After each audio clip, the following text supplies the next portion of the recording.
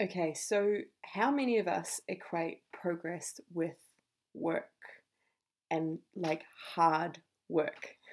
This is one of those belief patterns that runs deep. I know certainly I was taught growing up, work hard, get results, that respect for a work ethic. This is something that has gone deep, deep, deep inside. And uh, every now and again, we find ourselves in situations where pushing harder doesn't necessarily result in more progress.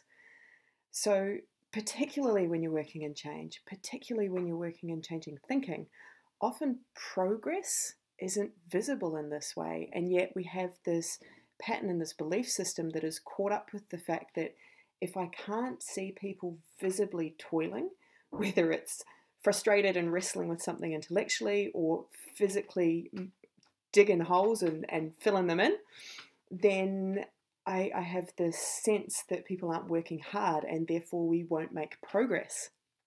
But I wanted to share a little story today that somebody shared with me a while ago, and I think to me it's really, really similar to working in change. So if you think about people who work in creative professions, an artist with a gallery opening, what we see visibly is often a whole scramble of work in a very short period of time, and then a gallery show or a visible demonstration of output, and those shows might last for a week or a month or so, but all that's really visible is that show as a result of the output, and we have a sense that some work has gone on, but there's that wrestling and putting it together at the last minute that happens, and we don't often consider that.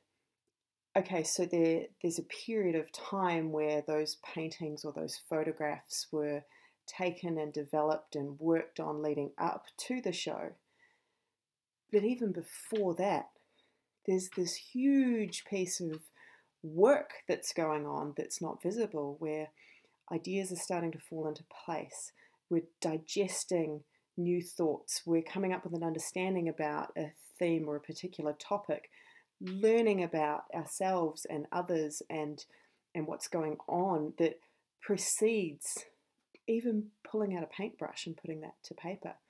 And so that creative process is not only the gallery opening that we see at the end, and it's not only the making of that work that we see and that last minute sort of rush, but actually all of that apparently blank space in between that might be months or years in the making. And the reality is that end output was never going to happen without all of that blank space happening as well. That blank space is critical for those ideas to come through, for the digestion, for the understanding, for the thinking process to happen, so that we can actually make those beautiful works of art. And for me, this is exactly like being in a change program. You've got an outcome that you're striving for.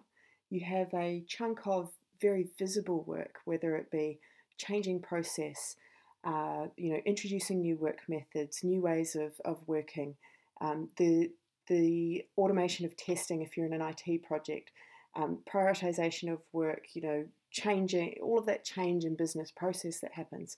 To me, that's right at the end as well. But what precedes all of that happening is this blank space. And in that blank space, it's critical that people have the time to digest these new ideas and to start to process these ways of thinking and working in a new way. And so your role as a change agent in planting those seeds can often be incredibly frustrating, because what you're seeing a lot of is the blank space before we get the action. So it's a wonderful way, I think, of this work, in that it helps me to remember that my job is to plant seeds. My job is not necessarily to get the gallery opening happening, not straight away anyway. Ultimately, yes, but my job is to plant the seeds. And so even though that progress might not be visible, and certainly I'm one of those people that things are never moving fast enough for me, but during those blank space times, just knowing that people are processing, people are digesting, people are working through and working themselves up to the point where they're actually going to do that visible physical output workload. So so that for me is I guess something that is critically important when you're thinking about change programs, is that even though it's not necessarily visible, even though that work is not necessarily visible, you're still making a huge amount of progress in that blank space. As long as you're consciously sowing those seeds and continually working through the thinking change that needs to happen, that means that actually when the work happens, it'll be solid and you're going to get the outcome that you want, and it will be sustainable and it will last well beyond your tenure.